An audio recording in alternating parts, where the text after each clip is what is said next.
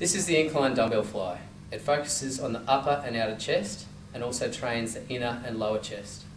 It also does the front of the shoulders. This is how you do it.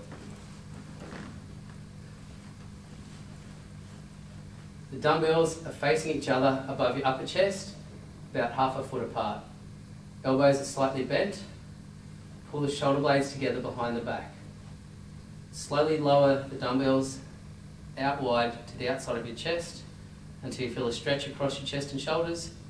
Then bring them up and stop when you're half a foot apart above your chest. Breathe in on the way down. Breathe out on the way up.